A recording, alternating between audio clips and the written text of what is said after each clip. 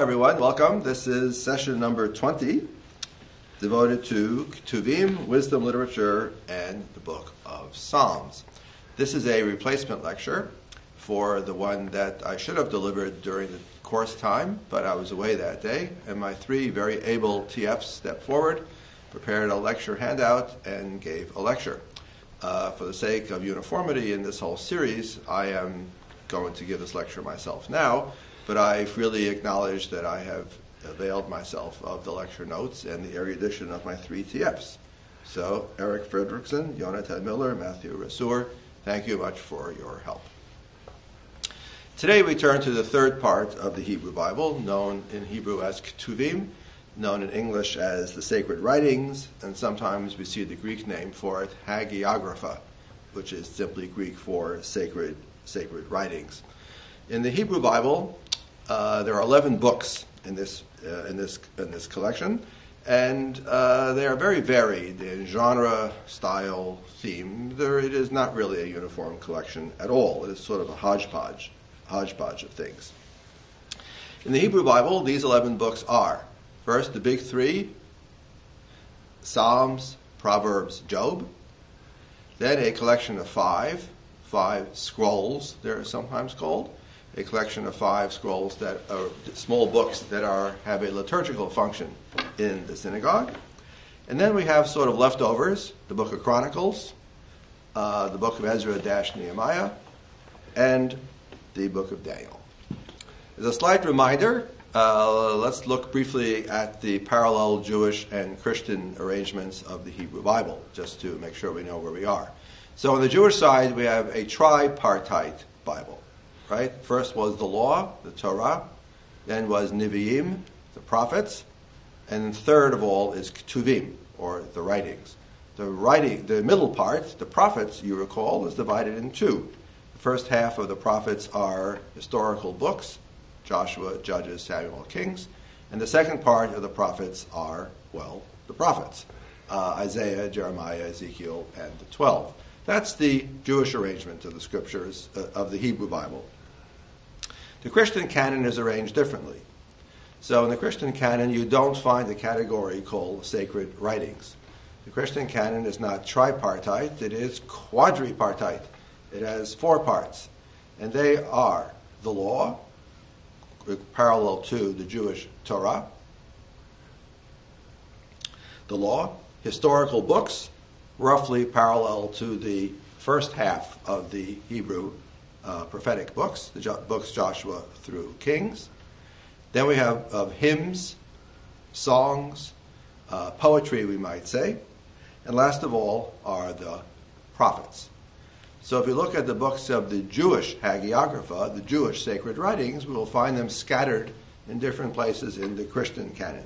So the historical books of the Christian canon will include the book of Ruth, which is an appendix to the book of Judges. And the historical books will include the books of Chronicles, Ezra, Nehemiah, and also the book of Esther, books that are written in historical form. What we call the wisdom literature books, and I'll come back to that category very soon, Psalms, Jobs, and Proverbs, they're all included in the poetry section, along with Ecclesiastes and the Song of Songs. And last of all, the prophets will include the book of Lamentations, an appendix to the book of Jeremiah, and most importantly, the book of Daniel. So, just to make things clear, the Hebrew Bible of the Jews and the Christian Old Testament have the same books, but they are arranged differently. The table of contents is different. If you open the books and read them, they will be almost exactly the same, except that the Jews read theirs in the Hebrew version, and the Christians read theirs in the Greek and Latin, and then translate into multiple languages. So the books are the same. The order is different. The table of contents is different. Why this should be so has been the subject of endless speculation among scholars as to figure out, did the Jewish canon come first and the Christian canon come later, or the other way around? Most modern scholars think that the Jewish arrangement is the earlier one and the Christian arrangement is the later one. But more important to me than knowing which is earlier or later is simply the idea that they are different. Right? The Christian arrangement has its own logic, which is different from the Jewish arrangement. And if we can go by the criterion of logic, we must in fact concede that the Jewish arrangement of the sacred writings has no logic. It is just a grab bag of things, an anthology of this and that, whereas the Christian arrangement at least has some thematic or formal elements that unite these various books into these discrete categories. So that's what we're looking at today. So overview of Ketuvim, overview of the sacred writings, these 11 books. Unfortunately for us, we don't have enough sessions in our course to devote the appropriate time and attention to each of these books. So we'll be devoting some attention to select number of these books, and even within these we'll be focusing on various select chapters or themes. In a more perfect world, we would have more time to spend on all of these books, because surely they all deserve loving attention. But alas, we will have to move along. Among these books that we're going to skip, there is one which is too important to skip, and that is the Song of Songs. So I'm going to talk about it very briefly here, simply because it's just too extraordinary to omit. What is the Song of Songs? In Hebrew, Shir HaShirim. To the ill-tutored reader, the Song of Songs appears to be a collection of love songs. He sings about her, she sings about him. The two together perhaps talk about the wonders of love and the powers of attraction. And all of this is studied with beautiful imagery drawn from nature, fawns by the brook, and verdant fields, and ripe apples, and the rest, and flowing milk, and the rest.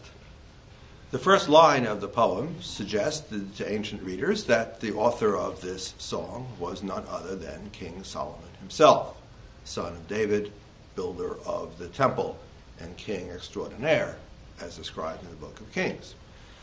So, ancient readers read this collection of love songs, just as we do, and ancient readers, like modern readers, are stunned to discover this collection of love poetry, some of it slightly erotic, in the pages of sacred writ.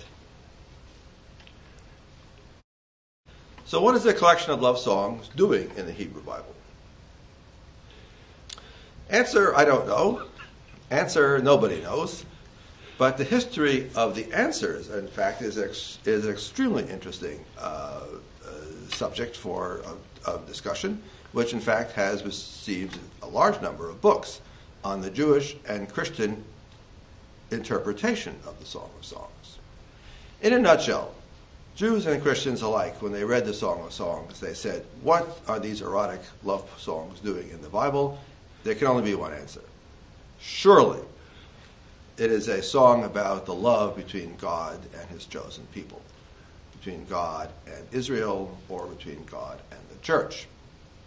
So the male figure, of course, represents God, and the female figure represents the church or the synagogue or the people of Israel. On that fundamental insight, Jews and Christians from antiquity through the High Middle Ages were in complete unanimity. The only question was to figure out whether God is in love with his people Israel or whether God is in love with his church of Christians. On that subject, Jews and Christians, as you might suspect, disagreed, right? They have a great deal of argument and counter-argument. But the fundamental insight that the text is really about not physical love, but about spiritual love. And it's really about our love for God and God's love for us. It was a key point in ancient and medieval scriptural interpretation of this book. Whether that interpretation has any claim to being accurate, i.e., is that what the book is really about, or is this simply some secondary interpretation seized upon by pious readers who are otherwise shocked and offended by this book? Well, I don't know how to answer that question either, because how on earth do we know what the original intention of this book was, or more importantly, of the people who collected these love songs and then put them into the Bible? What were they thinking?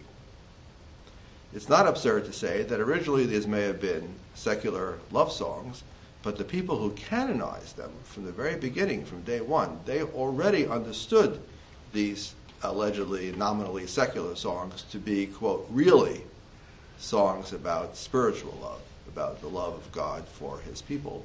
And then this interpretive mode, this exegetical stance, becomes canonized in turn for later Jews and Christians. But one could argue it goes back to the very moment of canonization itself. We don't know. Yes, B. Well, could you view it as just another kind of wisdom literature, how to lead a good life? Yes, in fact, Jewish readers put it in the wisdom literature category. Again, King Solomon being an expert in all things wise, right? So he will have written the book of Proverbs. He is allegedly will have written the book of Ecclesiastes. More about that in the next lecture. So yes, it is sometimes put in that category when read in this allegorical, in this mode of spiritual love.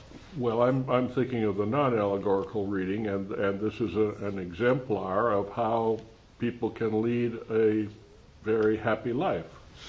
That line of inquiry of interpretation has been taken by some modern scholars in our late 20th century, early 21st century, that is to say, who see the Song of Songs as sort of an antidote to the Garden of Eden story.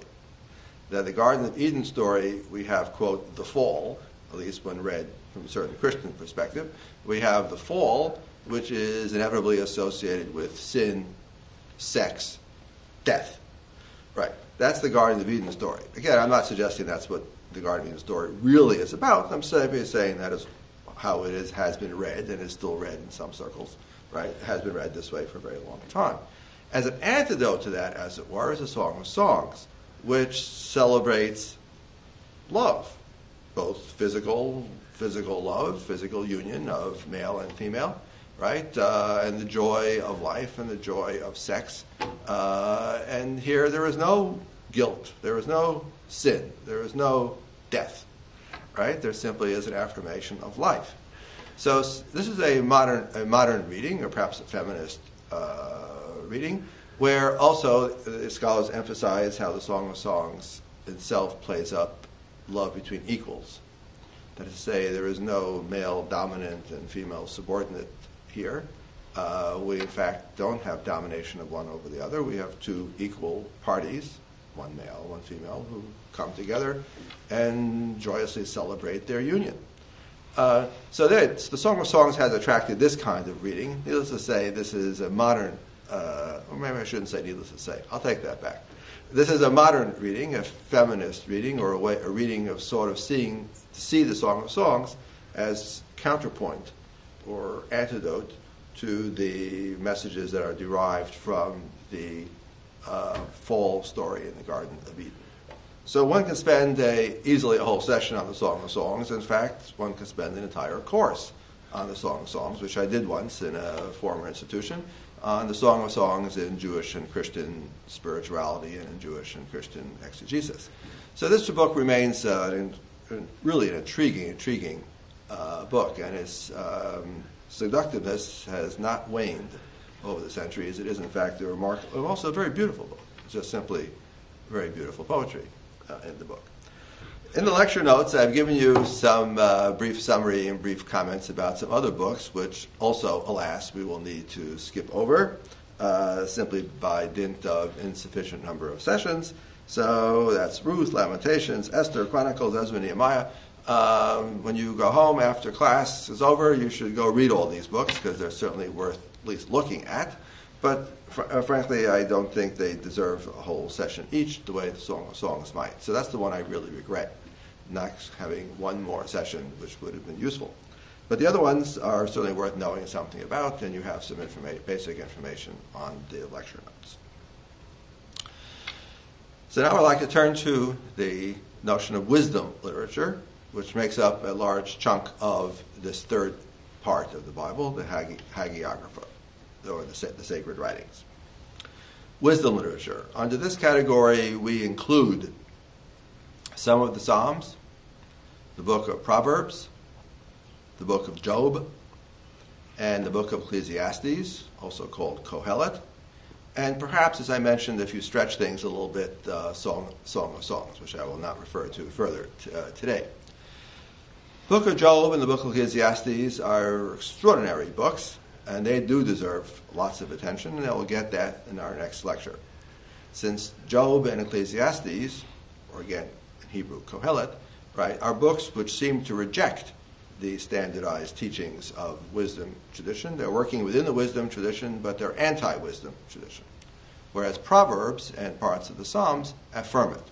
So today we're going to look at the wisdom literature in general. What is it? What are the major ideas, major concepts of the wisdom tradition? And then we'll talk specifically about the book of Proverbs. And then the book of Psalms. So let's begin. Wisdom literature. The Hebrew word for wisdom is chokhmah, sometimes translated skill, or perhaps even technique in various passages. But conventionally, a chacham is a sage or a wise person, and a chacham speaks chokhmah, wisdom. So these books are written by sages, and they spout wisdom. Wisdom tradition, namely sage advice from a sage person, often written in the genre of an old man instructing a young man, an old man at the end of his life and career instructing a young man how to avoid all the mistakes that the old man made, right? Or something like that. This genre you find everywhere in the ancient world. It's hardly unique to ancient Israel. On the contrary, you find it in Greece, you find it in Mesopotamia, you find it in Egypt. And in fact, the international quality of wisdom literature is evidenced by the fact that there is a chunk in the book of Proverbs, and I gave you the citation on the notes, where all modern scholars agree that this seems to be an Israelite version of a piece of an Egyptian wisdom book.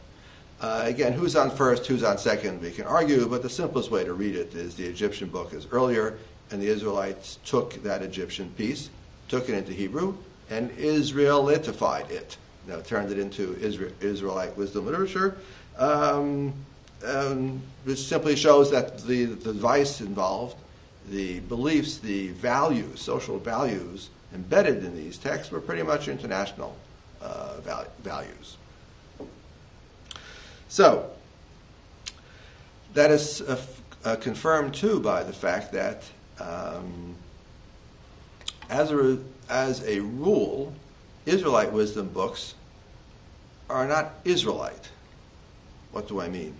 They're written in Hebrew, to be sure. They're in the Hebrew Bible, to be sure. But the number of references to quintessential Israelite practices, beliefs, history, institutions, the number is small. In fact, sometimes you can go for long stretches and not talk about the Torah, the temple, sacrifices, the Sabbath, any of the distinctive beliefs, any of the distinctive practices, any of the distinctive institutions. They are barely there, if there at all.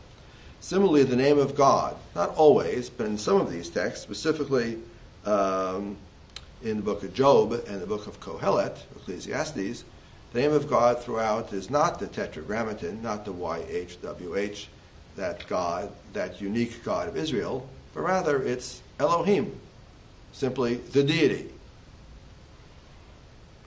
So again, this confirms this international focus, right? This is national literature on the one hand, but it's national literature which sees itself as part of a larger compass, a larger set of works. Again, the theme is advice, how to live a good life.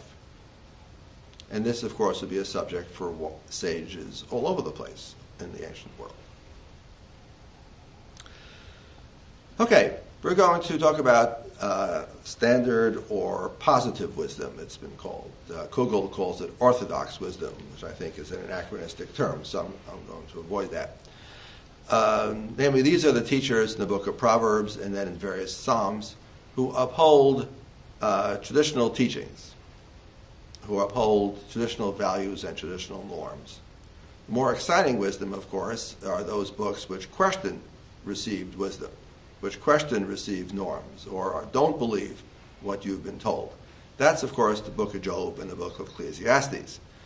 Job doesn't believe it for a minute, and Ecclesiastes doesn't think it does any good. But that's more exciting, and needless to say, attracts a lot more attention, especially the question about why the canonizers of the Hebrew Bible would include such interesting, provocative works in their collection. A question for which I have no real answer. But we'll come back to Job and Ecclesiastes next time. Today we're doing the more staid, more conventional, and dare I say it, more boring and predictable wisdom that we find encoded or enshrined in the book of Proverbs most of all. So, the book of Proverbs. What do we have in the book of Proverbs? We have, after the introductory stuff in the first chapter, we have a long opening piece from chapter 1 through chapter 9, right, which sets out the theme: young man, pursue wisdom; young man, avoid folly. Right? And wisdom is personified in a certain beautiful stretch as a female figure. I'm not sure if she's a woman or simply a female noun and a female figure, but folly is certainly personified as what shall we say, a woman of loose morals, right? And of course, you, young man, must assiduously avoid her or coming anywhere near her or entering her house, because disaster will ensue. That's the theme of so folly versus wisdom. That's the opening chapters, chapter 1 through 9. Then after that, we have a series of collections of proverbs. Many of these proverbs have a kind of folksy quality to them. They remind us of qualities that we find all over the world, from Iceland down to Africa. All cultures have these kind of folksy, homespun wisdom kind of proverbs, reflecting on the way of the world and giving sage advice to people if only they would heed it. In the book of Proverbs, especially after chapter 9, when you get past this long section, then we have these collections of proverbs. So on the handout, I give you some samples of these folksy kinds of proverbs. Hatred stirs up strife, but love covers up all faults.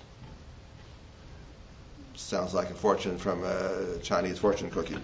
As a dog returns to his vomit, so a dullard repeats his folly. A soft answer turns away wrath, but a harsh word stirs up anger. That has a Benjamin Franklin quality to it, I think, or Poor Richard's Almanac. Like a gold ring in the snout of a pig is a beautiful woman bereft of sense. Politically incorrect, perhaps, but nonetheless a sentiment widely shared in the ancient world. A friend is devoted at all times. A brother is born to share adversity. And so on. These perhaps do or do not have great moral truth to them, but again, each is a freestanding sentence. They're not essays, they're not chapters, they're not paragraphs. They're sentences, one following the other. Often as not, the arrangement is just by a word that links one word to the next, or perhaps some sound, or it's hard to figure out a theme here. There is no theme. It's a collection of pithy proverbs to keep with you in your pocket, to keep you guided on this path of the straight and narrow. And if you heed this wisdom, well, we'll come to that back in 1 second. If you heed this wisdom, everything will be fine. All will turn out well. Perhaps the most interesting verse of all in that long stretch after chapter 9, which seems to go on endlessly, of these proverbs, is chapter 25, verse 1, one of the very few verses in the Hebrew Bible where the Bible gives us information about itself. And that's chapter 25, verse 1. These two are the proverbs. Gam ele mishlei Shlomo. These two are the proverbs of Solomon, which the men of King Hezekiah of Judah copied. So here we have a verse which tells us how the book of Proverbs, at least in part, was put together. That King Hezekiah, at his court, one of the things that the sages of the court did was to collect proverbs attributed to Solomon. And here we're told in chapter 25, verse 1, here's another collection of proverbs attributed to Solomon, put together by the men, presumably the courtiers, of King Hezekiah. Scholars have argued endlessly about the force of that verb, copied. We're not quite sure what that verb means. Maybe transferred, maybe compiled. It's tiku is the Hebrew word, meaning of which is not clear, which is too bad. But anyway, we can see clearly, though, that King Hezekiah, as king, saw to it, as part of his mandate as king, is to collect the Proverbs of Solomon. And ultimately, our book of Proverbs is a collection of collections. And at least some of those collections, it seems, go back to King Hezekiah. You remember King Hezekiah, don't you? He was one of the good kings in the book of Kings. Remember, Manasseh is the evil list of all the kings of Judah. Hezekiah and Josiah, these are the two heroes of the book of Kings, the good kings of Judah. So this is King Hezekiah, the same fellow who nearly escaped conquest by the Assyrians. You remember when Isaiah came to him and assured him that all would be well, and he narrowly escaped, Judah narrowly escaped being conquered by the Assyrians. Another extraordinary story in the book of Kings. You remember that. That's this King Hezekiah. Okay. Anyway, I don't know any other verse in the Hebrew Bible where the Bible tells us about how the Bible came to be, or how the biblical book came to be, unless it be sections of the book of Jeremiah. But this is an interesting verse, and it's interesting in its own right. Okay, let's continue. So, the book of Proverbs. Wisdom literature, Israelite, but international in flavor. We have those long opening chapters about folly and wisdom personified as women, and pursue the one, avoid the other. And then for the rest of the book, we have the string of kind of folksy, many of them homespun proverbs to teach you how to lead a good life or making observations about life. What is the takeaway from this? So here we have wisdom literature. Here we have the book of Proverbs. Well, what do I learn from this? Or what is the point? The point is the wise prosper and the fools suffer. The wise person, by following wisdom, following sage counsel from the sage, and doing that which is wise or prudent or careful, taking advantage of good judgment, sensible judgment. The result of that mode of life is a good life. A life lived well is the good life. And well here understood means according to the canons of wisdom, propriety, virtue. So what is the reward of virtue? Answer, a virtuous life. The virtuous life is the good life. That's the reward. And what is the punishment for a life of folly? A life dedicated to not wisdom? The punishment is a life of folly. A life not filled with wisdom. That's your own punishment. In other words, the good man gets the good life, the good person gets the good life, and the fool gets a life frittered away, wasted. So, the wise has a happy, prosperous life, and the fool's life comes to ruin. What are the virtues inculcated in the book of Proverbs? The virtues are, or the vices are, greed, need to be self-controlled. The virtuous man also supports the poor. Charity is one of the virtues in the book of Proverbs. Proper speech. Don't speak too quickly. Don't say anything stupid or rash. Think before you speak, especially if you're in the presence of noblemen or the king. Right? Don't open your mouth and say something stupid. Right? Think carefully before you speak. The fool just goes and blabs. right, and just chats off endlessly. Diligence, labor, humility, avoidance of anger, self-control. These are the kinds of virtues and their opposite vices that are discussed by the book of Proverbs, to be inculcated, to be inculcated, others, of course, to be avoided. So, this sounds very much like a Poor Richard's Almanac type of piety, namely that the good man has the good life. I keep saying man because these texts do, but you understand, I mean the good person. The good person gets the good life, and the fool does not. Now, what's the role of God in all this?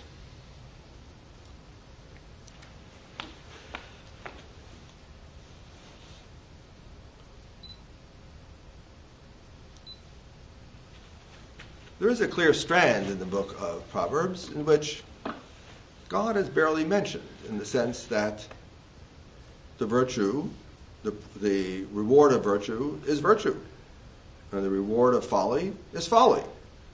And that's just the way things are. These are the way it happens automatically, it happens inevitably. So if you believe that right living is its own reward, an ethical life is a life of ethics and consequently a good life, well then I don't need to have God into this calculus, because this is simply the way things happen. And that certainly is a strong message of many sections of the book of Proverbs in this wisdom literature. So on the handout I have some passages like that. Better is little with righteousness than a large income with injustice. The righteousness of the blameless man smooths his way, but the wicked man is felled by his wickedness. He who digs a pit will fall into it, and whoever rolls a stone, it will roll back on him. This is simply the way the world works, according to these wisdom teachers. So what does the good life mean? The good life presumably means that you will live long, be happy, one assumes be prosperous also, just as a life of folly produces the opposite, the unhappy life. The ungood life is the consequence of folly. Part of a good life is children. Part of a good life means that your name will live on. It's a common motif in this literature. Your name will live on, presumably through your children and grandchildren. And indeed, that is the ultimate reward, is to live into old age, be surrounded by your children and grandchildren. And what greater reward can there be? But that's what awaits the life of the virtuous person, often in these texts, both in Proverbs and also in the book of Psalms. Now, there's nothing wrong with what I just said from a perspective of traditional Israelite piety, but except that traditional Israelite piety does want to throw God into this mix. We want somehow to be the ultimate authority standing behind this system, right? There should be a checks and balances system here, or somebody keeping an eye on the books to make sure that the good get rewarded and the evil, the foolish, the knave, right, gets punished. Where's my guarantor that that's going to work that way? Well, traditional wisdom literature, as often expressed in the book of Proverbs, seems to be saying that this is simply how the world works. That is to say, trust me on this, says the sage, to the young man, right? You pursue virtue and you avoid vice, you will have a long, happy, and prosperous life. We know that this is so, says the sage. Well, for the theists among ancient Israel, after all, weren't most of them theists, they would add to that statement, well, I need to explain a little bit more, that the virtuous man gets the virtuous life because God wills it so, or God sees to it that it is so, or God is the guarantor, the ultimate guarantor, that righteousness will triumph. God is the ultimate guarantor that the virtuous man will in fact have the good life, just as God is the guarantor that the fool, or to be a little more, turn up the heat a little bit, the evil man will not have the good life, or will somehow, somewhere, get punished for his deeds. Proverbs does not dwell on this, but it's very clear, though, that our book of Proverbs is already somewhat been theized, if I can use that word, in which the ancient Israelites take these fundamental wisdom ideas, right, and then try very hard to put it into the framework of a traditional belief of a providential God, namely a God who rewards and punishes. It's not spelled out the way the prophets do. That's what the prophets emphasize. The prophets emphasize how God rewards and punishes, how God keeps the books. The book of Proverbs simply affirms that this traditional wisdom teaching, namely that virtue is rewarded and folly is punished, that this fits very nicely into a traditional theistic scheme. And this you can see throughout the book of Proverbs in various passages here and there, beginning in chapter 1, verse 7, right there on your handout. The beginning of wisdom is fear of the Lord. Right, in which we could see these two conceptions are married.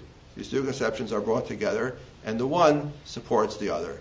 So that wisdom notions of virtue, in fact, reinforce the idea that you are to follow the commandments or fear of the Lord, and the fear of the Lord is the ultimate guarantor that wisdom notions will in fact turn out to be true.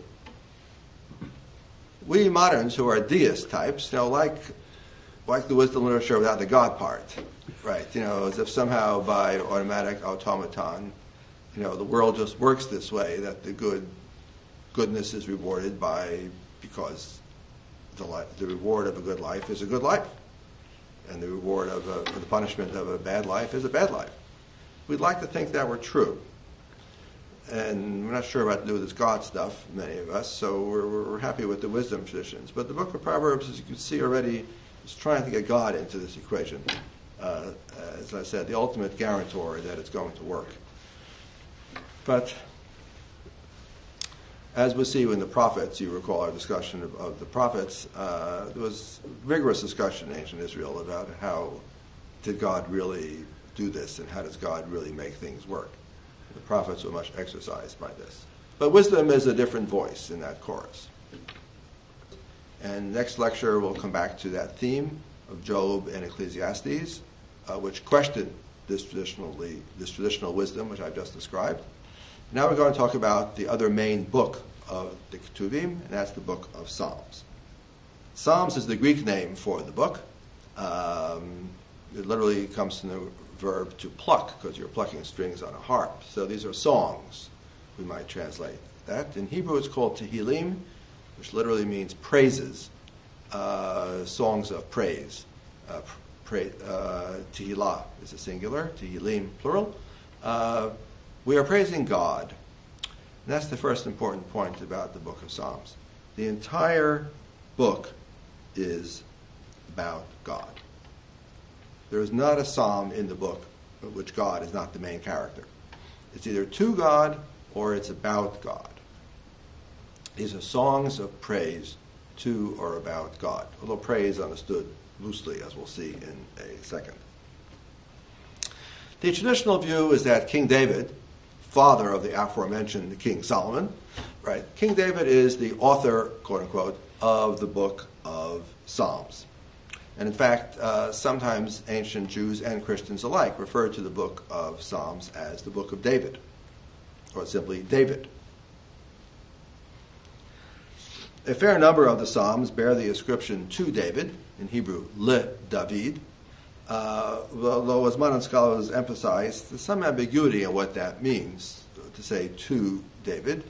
Does this mean by David, or does it mean about David, or does it mean perhaps in the spirit of or inspired by David?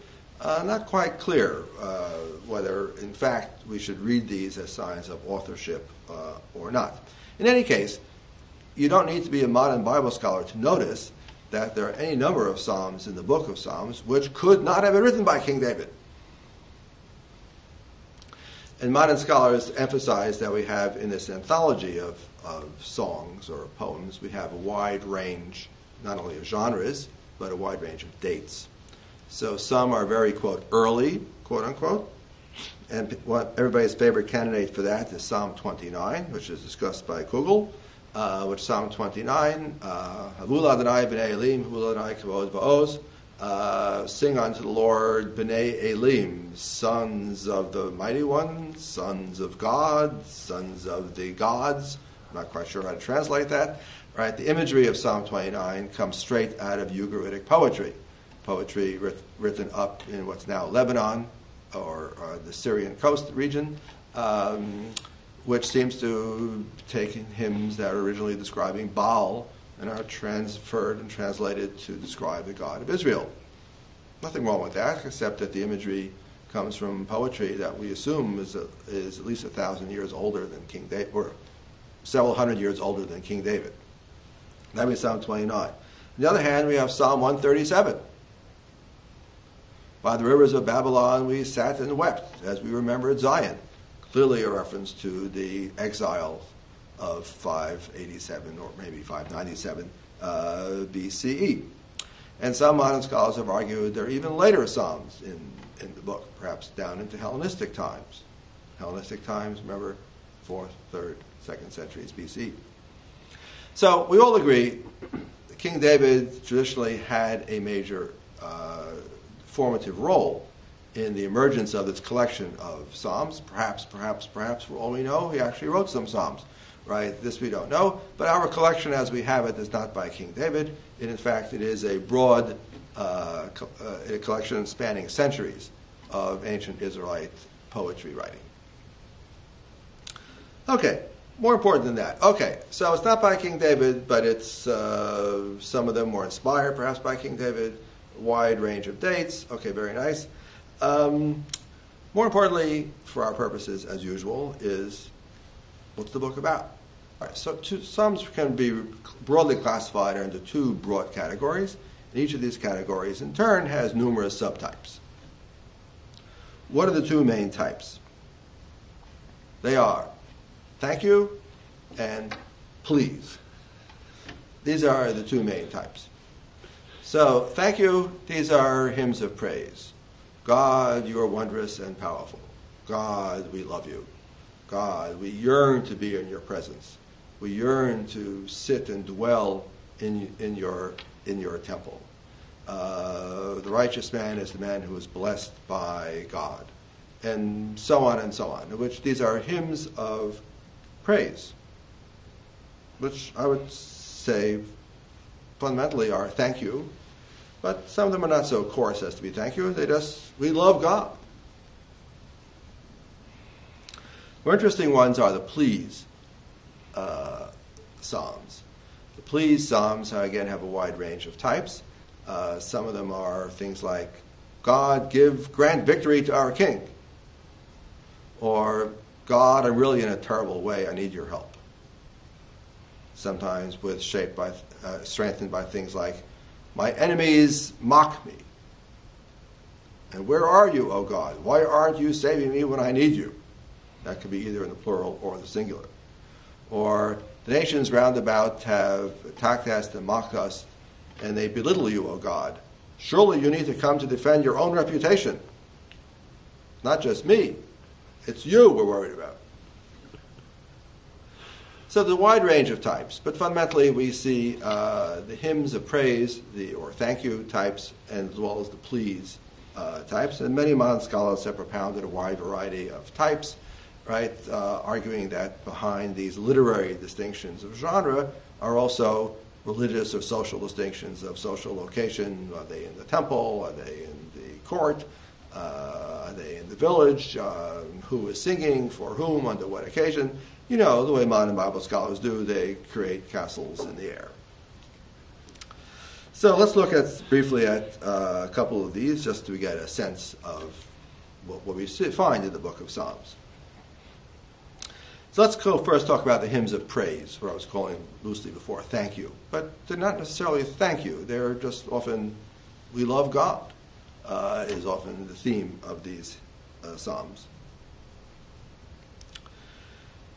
The most impressive thing, especially for us moderns, is to see in the book of Psalms, in these Psalms, this overwhelming sense of love of God, this overwhelming sense of trust in God, this overwhelming sense of God's reality, God's presence. Not just in the cult, in the temple, and the sacrifices, but in life. That for the psalmist, God's presence is real, and God's presence is near, and God's love, and the psalmist's love for God is evident. That's just very striking to see. And these qualities explain why later Jews and Christians alike loved the book of Psalms, because they found in it expressions of this deepest spiritual yearnings. So I've given you on your handout two specimens of this type. One is Psalm 23, the other is Psalm 146. Psalm 23 is by far, I think, the single most famous, most widely recited, most beloved psalm, beloved of both Jews and Christians alike, recited at various occasions, in which we can the psalmist's love of God and trust in God is just palpable and it's wonderful. So you have it for you in the King James Version, which is the only version you're allowed to read in English. You're not allowed to read that psalm in any other. That's the one we all know, is Psalm 23 in English. The Hebrew is, if you want to hear a little bit of Hebrew, Mizmor David, Adonai Ro'i lo achsar, Benot Desha yar b'tzeni, Almei menuchot yinahaleni. Nafshi yeshovev, yancheni b'maglet tzedek leman shmo. Gam ki elech begeit salmavet, lo ira ra ki ata imadi. Shiftecha umish antecha, hema yinachamuni. Taroch lefanai shulchan neged sorarai. V'yishanta v'shemen roshi, kosi revaya. Ach tov v'chesed yerdefuni kol yemei chayai. V'shavti b'veit Adonai le'orech yamim. That is Psalm 23. As Kugel discusses at some length, the English translation familiar to us all, or familiar to all of us who have ever heard the Psalms, of the King James is probably wrong, philologically speaking. There are some obscure cryptic phrases which Hebrew philology has advanced since the 17th century, so we are now fairly convinced that we understand the phrases a lot better than they did. But that's no matter. Who of us would want to give up the idea of, though I walk through the valley of the shadow of death? Who would want to give that phrase up? I would not. I think the English language would be impoverished, right, if we were to admit that translation is simply wrong. Doesn't matter. Though I walk through the valley of the shadow of death. It's beautiful. That's Psalm 23. Or Psalm 146 is another one which is a little bit longer, so I will not recite it. But you have it before you on the handout, again, where the psalmist is convinced that the Lord exercises benevolent, providential concern for the world. And all is right. Every day is sunny. Everything is fine. The righteous prosper. The wicked do not. God is king and wonderful. Beautiful. That's Psalm 146. On the other hand, Psalms of lament, as modern scholars call them, often are endowed with deep pathos, that you can feel the pain of the psalmist. Not just pain, but deep disappointment. That on the one hand, you have this confidence and faith and trust in God. But on the other hand, why is my situation so terrible? Why am I suffering so? Aren't you a righteous God? Where are you, God? And the pathos in these psalms are really palpable. And some of them are quite dramatic. These can be either in the plural, referring to somebody singing about the catastrophes that have befallen the people of Israel, notably the destruction of the temple, notably the exile, or some other catastrophe. Or it could be personal, in which the person sings about her perhaps, own catastrophes and disasters and wondering where God is to help me out when I need him most. Why don't I see him? Why isn't God manifesting himself? So I've given you on your handout a couple of examples of these, notably Psalm 79, in which the psalmist argues that God needs to protect his own reputation. that is to say, the impotence of the people of Israel, not only is bad for Israel, but makes God look bad. Because the nations round about will think that Israelite God is an impotent God. And that can't be good. Surely, God, you should manifest your power for your own sake, so people won't say bad things about you. That's an argument that appears elsewhere in the Hebrew Bible, but it gets good expression in Psalm 79.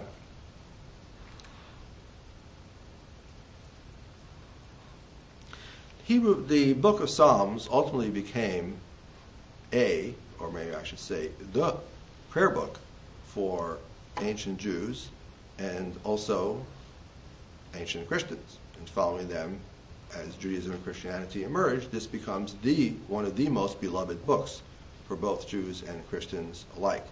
And it is recited regularly in the liturgy of both the synagogue and the church to this very day. We can see the beginning of that process in the Bible itself. There are two good examples in the Bible where a character in a story sort of stops the action, opens the mouth, and out comes a psalm. Not exactly one of the psalms we have in our collection of psalms, but something very similar to what we have in our collection of psalms, so we may call it a psalm-like text, is what the narrator puts into the mouth of a character. And here we can see already from the point of view of the narrator is showing us how these psalms were used in private devotional worship.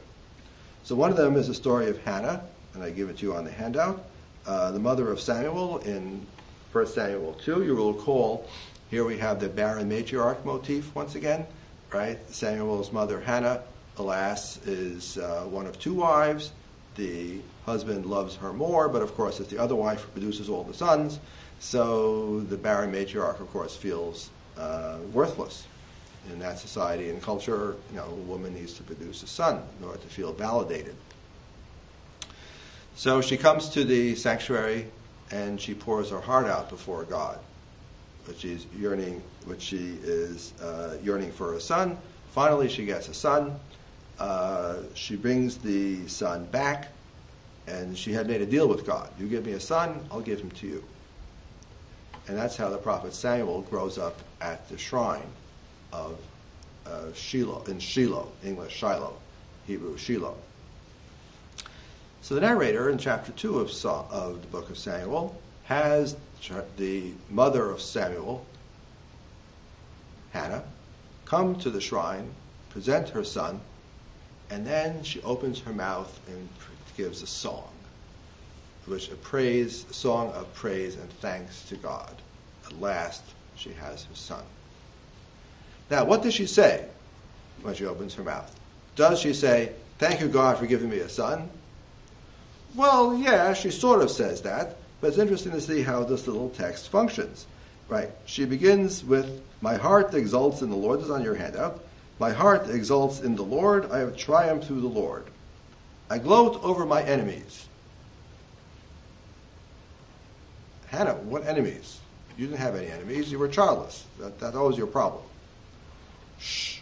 "I gloat over my enemies. I rejoice in your deliverance. There is no Holy One like the Lord. There is no one beside you. There is no rock like our God. Talk no more with lofty pride. Let no arrogance cross your lips. For the Lord is an all-knowing God."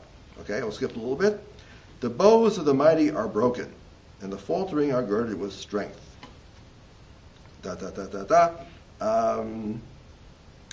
I'm going to skip to the end to save a little bit of time. "He is good to the faithful, right? The wicked will perish.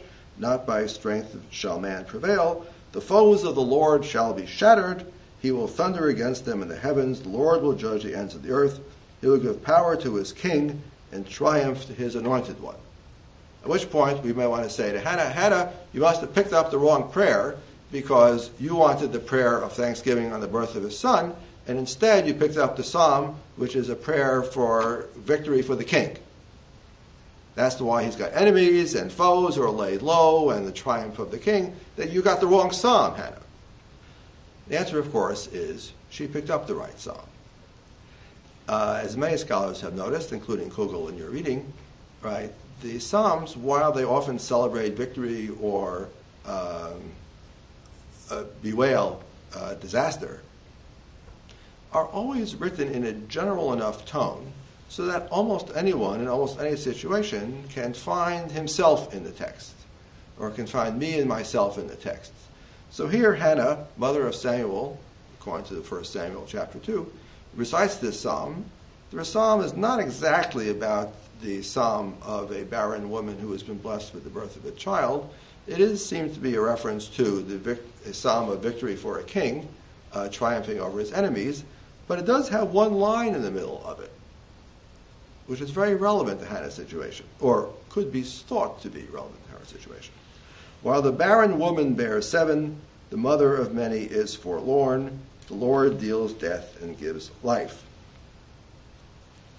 So presumably Hannah herself, or maybe I should say the narrator of the book of Samuel, says, yes, because that line, which refers to the barren woman, well, she was barren. Therefore, this psalm is completely appropriate to the kind of thing a barren woman might have said, or perhaps, for all we know, did say, when she came to the central shrine to celebrate the birth of a child after years of barrenness. In other words, these texts are very elastic. These psalm texts are all vague enough, or are studded with images of all kinds, one upon the other, that ancients could pick up almost any psalm and somehow find in it resonance, find their own situation resonating with what's written in the text. And that is one of the secrets of the book of Psalms. Not only is their heartfelt spirituality, but is their vagueness, which allows them to be used in a wide variety of situations. So to conclude on that last point, pious Jews and Christians alike really don't care about the different genres and types of psalms that proposed by modern Bible scholars. They don't really care about the original author. They don't really care about the original setting. They don't really care about how the psalm came to be, or how the book of Psalms got collected, or the various strata in the book of Psalms, or in fact the historical circumstances of the Psalms. Right? All of that is interesting, but ultimately irrelevant. For the Bible scholar, these questions are of immense importance, but for living Jews and Christians, i.e., people living in a spiritual environment, the power of the book of Psalms is not any of those things. The power of the book of Psalms is the imagery and the intensity that the author is invested in these texts, such that Jews and Christians to this day find meaning and a sense of fulfillment reading these texts. That's the book of Psalms.